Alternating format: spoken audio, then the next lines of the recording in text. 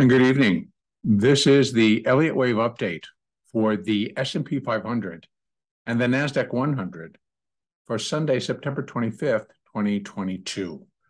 I am going to begin right here on the hourly chart. The big picture does not need to be updated. We're really going to just focus on the hourly chart and on down from there. So to review real quick, we are in a larger primary degree C wave down. That remains still in place. And within that, there'll be 5 waves of intermediate degree. And those I've labeled in yellow.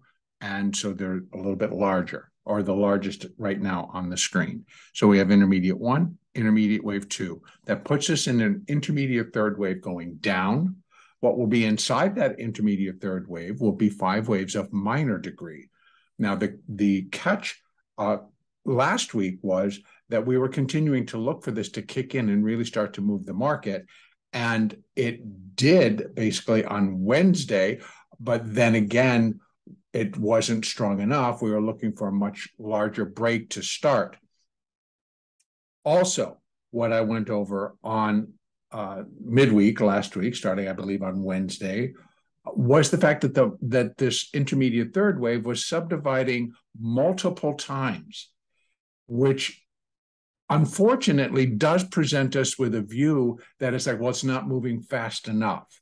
And when we're getting these little bumps and grinds within the marketplace and the subdivisions, it's because there's a part of the market that's not agreeing with the fact that what's happening, why the sellers are willing to sell, doesn't fit their picture. And understandably, that because, and I do say often, that the markets are quantitative. And that means they're computer driven, they're algorithmically driven.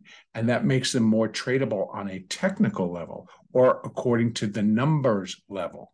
And that still remains pretty much in place today.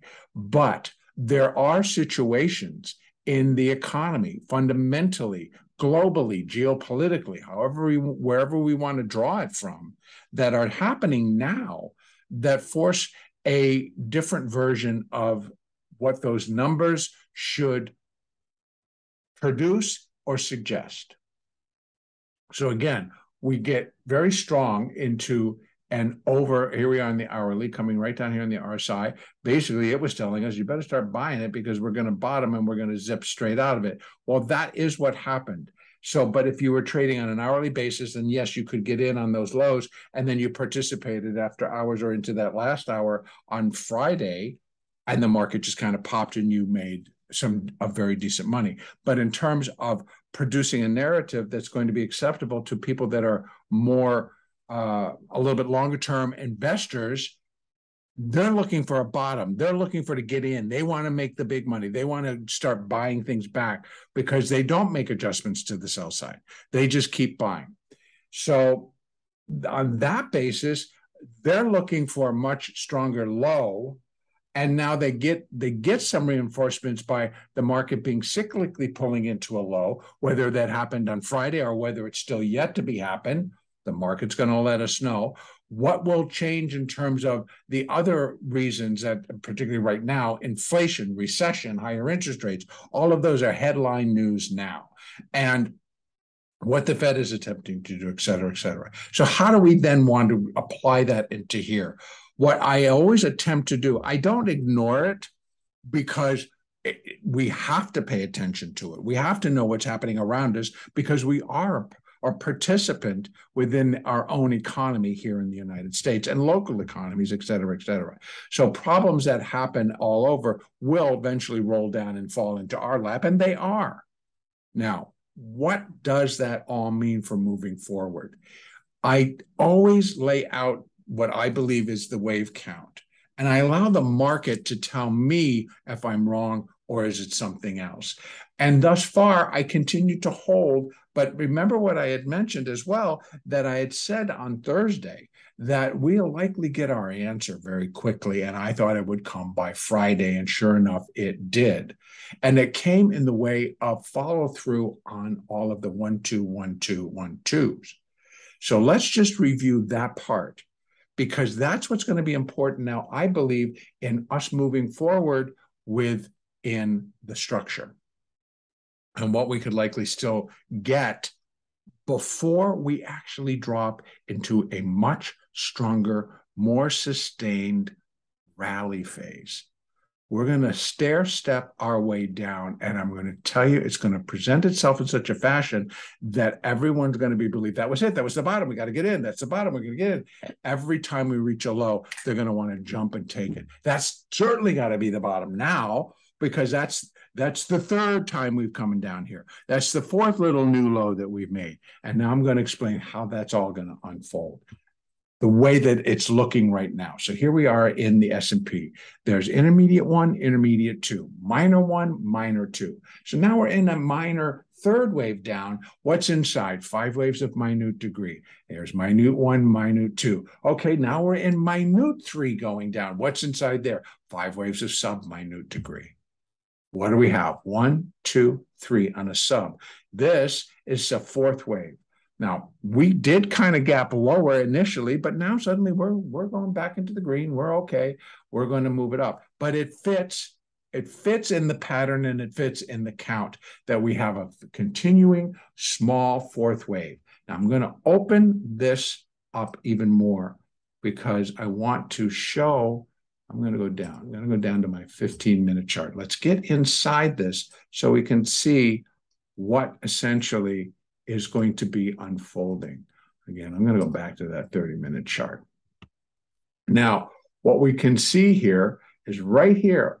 There's the 3, subminute wave 3. We're in a subminute wave 4. If anything, I can run fibs from there to there, retracements, but I'm going to go basic on this and then what we have in terms of fib support and resistance now as well. So possibly we can get back above to 37, 27, 28, or if we're looking here, that's 36.59, 30.74, that's 14 plus 31. So we're looking for 45 points off of this low, approximately. So we have 35.86, 40 is 37.27, 38, right in there. So it does fit. An ABC up, we get back up to that resistance zone. We play around the 50s for a while. We eventually break through. That provides some more buyers to move in. They come in tomorrow because we've already hit the lows or overnight. But I would suspect we get a 4. We come back down then. I'm going to go back out to the hourly chart. So we looked at that. It's an ABC. That's what we're looking for. That's likely just going to happen overnight. And when it does, maybe then we're already going to be heading down to put in the minute, subminute wave 5. Now that I still expect that we're going to get this minute 3 down here at 36.02. That just happens to be at the same level where the minor third would be equal in length to the minor wave 1. Now, again, we get a lot of 1s and 2s and everything going in because we're working through a C wave. C waves are always 5s, and they'll follow through all the way down. So in other words, if we're in intermediate wave 1, it's going to have 5 waves. And we're in intermediate wave 3, it's going to have 5 waves of minor degree. And they are building blocks. So we can continue to go down and down until we're at a subminute level like we are now. I normally don't try to count too much below that, but the pattern itself will continue to repeat until that wave and that move is done. Then we'll come down and finish the next move. And when that's done, in terms of putting in another, if we're looking for we're looking for the completion point, folks, of the minute wave 3. And if I'm looking for minute wave 3 to end somewhere down in here, if I'm looking for minor 3 to end here, minute 3's got to end here. We get a 4 and then a 5 to come down and finish the minute 3. And then we do a minute 4 and 5 to finish the minor 3. Minor 3 can finish there or it can drop below 3,600. But I am looking for lower levels before intermediate wave 2 is complete. Now, I'm not going to add, again, the fib extensions because then we got too many. We got too much support resistance all moving in different levels. But what you would do is you would go back out, and at the high, all the way up there, you're going to run it which is basically for minor 3. We're going to do it again, going up to get intermediate 3. So, and again, I believe intermediate 3. In fact, I'll do it so that we just have it in mind. Ultimately, what am I looking for, or what are we looking for on the way down? Go back to the hourly chart. Now, pulling it together. Here is the intermediate third wave. Intermediate third's against the first because of the size. The degree pushes it up bigger. And it quite often on this higher degree, we're going to be seeing that it's going to do more than 100%. We've already surpassed 100%, where intermediate wave 3 would be equal to intermediate wave 1. We're already past that. That brings us down into this level, these levels, 1.236, 1.382, 1.618. That's the next most popular. First, second, the third. Well, the third we wouldn't even look for because of how deep we were looking for it to go. So once we start to get this move going, I am looking for at least 3602. I'm looking for 3476, 75, ultimately for the completion point of intermediate wave 3. Then we get an intermediate wave 4, an intermediate wave 5, and then we're back out to the daily looking to the completion point of primary wave C. So we really are moving along on this, folks. We're not hanging out. It does seem like it's taken forever, and I don't disagree. But it's real important now that instead of having to come in with 100% certainty of where we think the market's going to go, we've got to continue to let the market tell us. And the market basically was already telling us, well, there's a little bit of confusion about what we should be doing here. Do we go up? Do we go down? Who do we follow? Do we follow the Fed or do we follow the technicals? And I agree, it does prevent a little bit of like, what's going on? Stick with the count. That's what I'm going to do right now. I'm going to let the count continue to work its way out. That's what I'm going to do. Because once it's kicked in, folks, we all were there. We saw it. It just went. Thursday and then Friday just went. There was no second guessing. And we watched a lot of the stocks. Now, the rally coming out of that, yes, I was not surprised.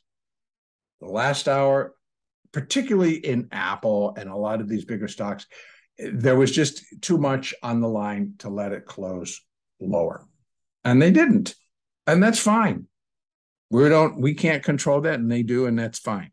It doesn't suggest bullishness. It doesn't suggest bearishness. It was the number, and it was what was sitting at that strike price. Now, back to the S&P. For tomorrow, depending on what actually happens all overnight. So again, what I'm looking for right now is the possibility we're going to sit and run back up to 37.28 to 37.30, 31. We do have a little pocket right there. We got the 20 at 37.24. We've got, and that's the hourly 20. Then we have the resistance, 618 resistance at 37. What is that line? Oh, that's a 26. So we have 24.26. That's a 20 and the fib resistance. And then we have additional fib resistance a little bit further out. That's at 37.31. Now that's pretty much what I would think we could come in. And that is actually where that's the A wave, the B wave, and the C wave would equal the A wave up here at this level. So it's about another 20 points from where we are. We have Asian markets to open, then we have the European markets to open. They've got a lot to digest. There's a lot going on around the globe. And it all has to do with inflation and recessions. It's not just us. We aren't alone in this. It is a global problem right now. So I still think that we have still additional downside. But once we reach that, I'd be looking for to put a 4 on that, a sub-minute wave 4. We come down one more time, put in a new low, hopefully right here towards that 3,600 area, which is already pegged for support. And then we're putting in the sub-minute wave 5, and the minute wave 3. Then we do a minute 4. Remember also last week, folks, what I talked about, stair-stepping our way down. So when we got 1, 2, 1, 2, 1, 2, 1, 2, well, you got a 3, 4, 5 of 3, 4, 5 of 3, 4, 5 of 3. Stair-stepping. Fourth wave rally, fifth wave coming back down. Fourth wave rally, fifth wave coming back down. And as you go up a degree, they will increase in size just because it's a higher degree. So minute's going to be bigger than the subminute. The minor should be bigger than the minute. And the intermediate should be bigger than the minor to get us all the way down to put an intermediate wave 3 and then do an intermediate wave 4 and a finishing 5th. That, I think, could take us all the way through October. But we're knocking on that door now. So it's not like this is like a massive, amount. And again, we should be ending up back down below. And finally, I did hear somebody else talk about the March 2020 lows as a target. And whether that happens, it should happen for primary wave C.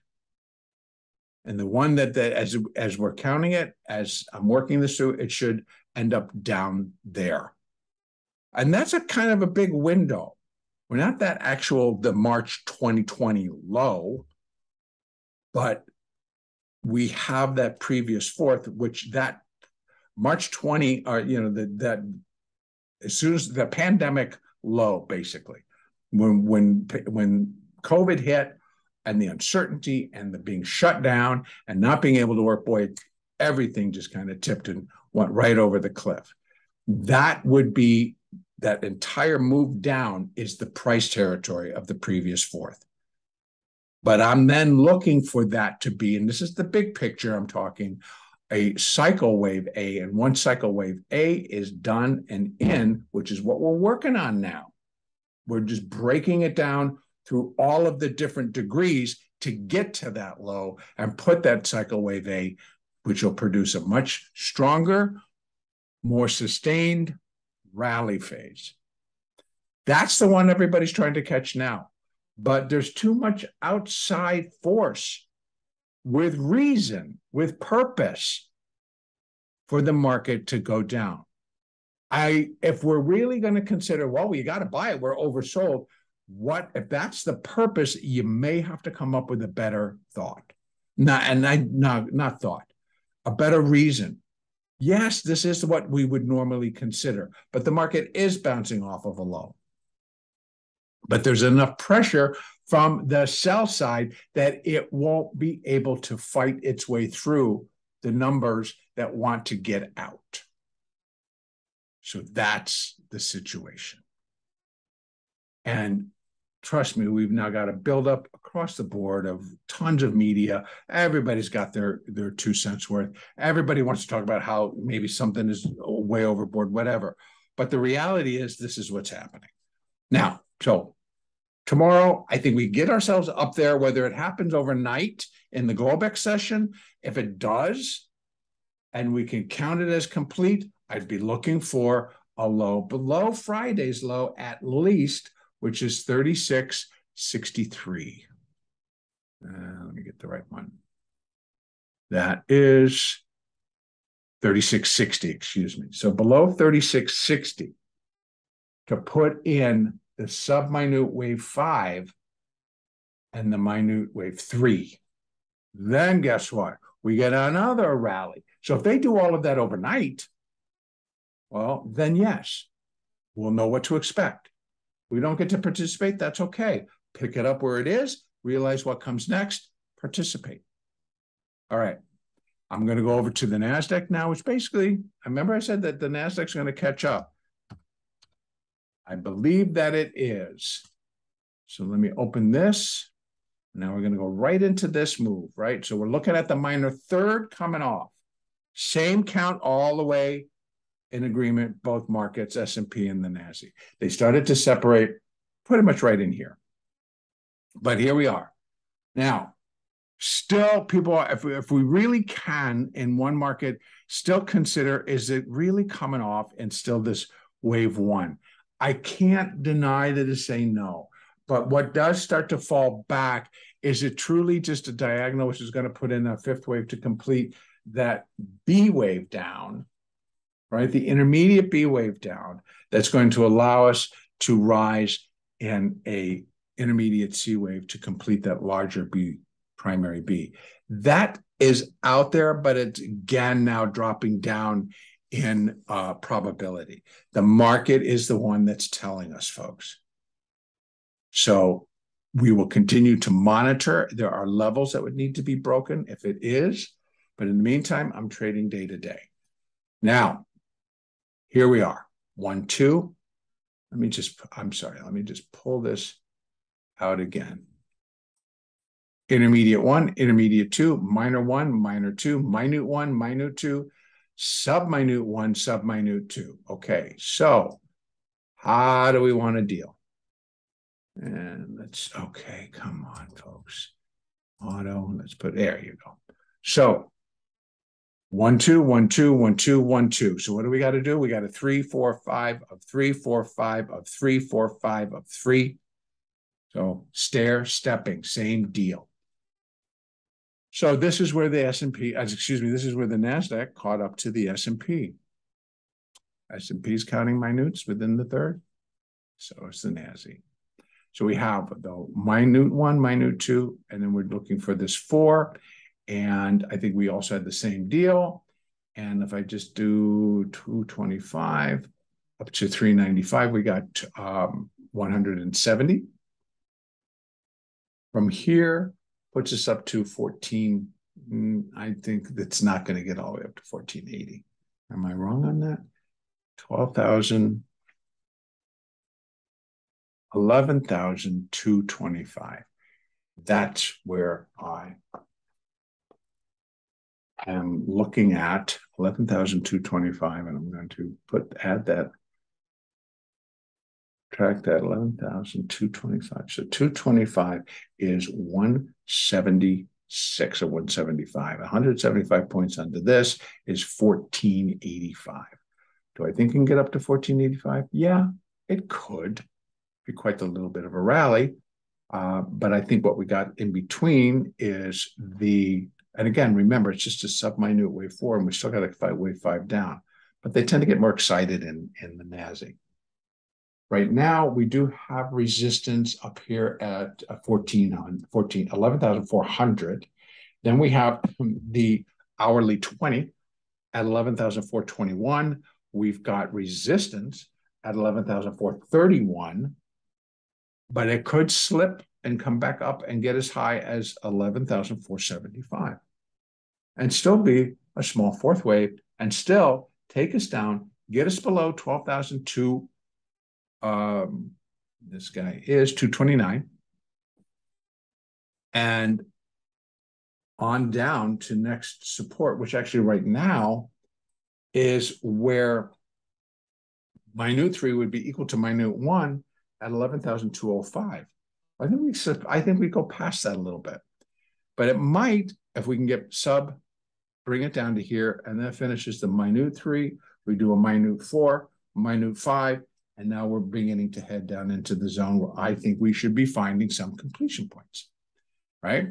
Again, the minor 3, we're looking for like 10,924. For the minor 3, do a minor 4, and yet another one to bring us down towards 10,840. And even actually, yeah, I'd have to go back. Let me go back out here and put this on here. Yep, got it. I want to take a look at the intermediate third. That intermediate third is going to be these outsides.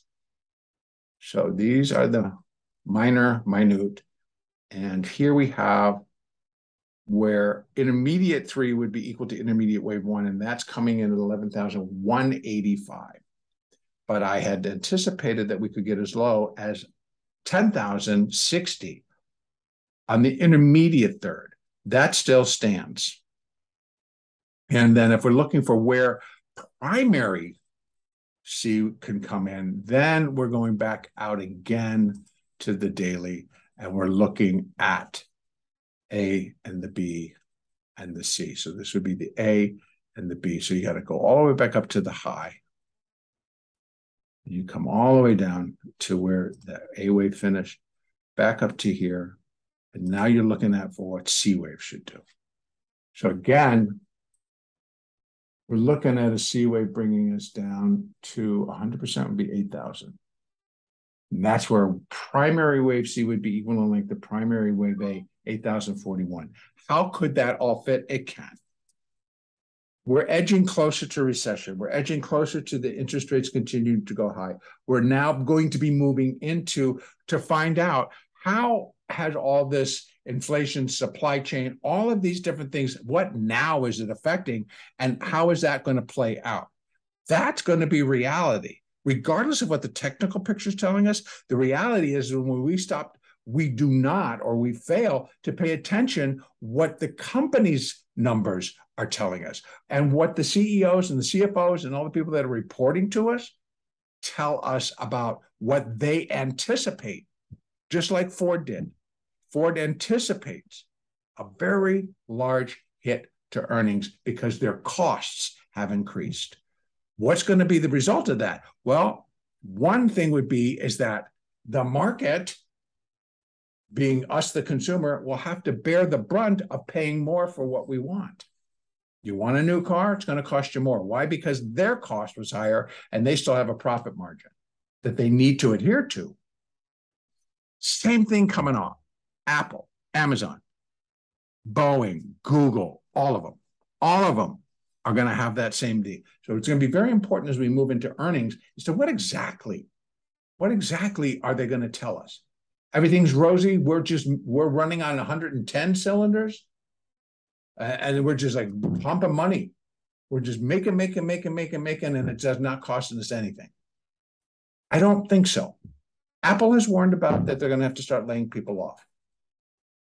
This is going to be helping out that we don't fall into a recession, even though it's likely we will. So anyway, I'm just no joking here, but I'm just trying to like A, submit some levity, but two, realize we're at that point in our markets where reality and expectations need to meet up and agree. And that's how we're going to finish all these waves. So I need to start ticking some of this off so that it's not going to be so confusing. And so now we just have the three. And I'm going to take this guy off and we'll go from there.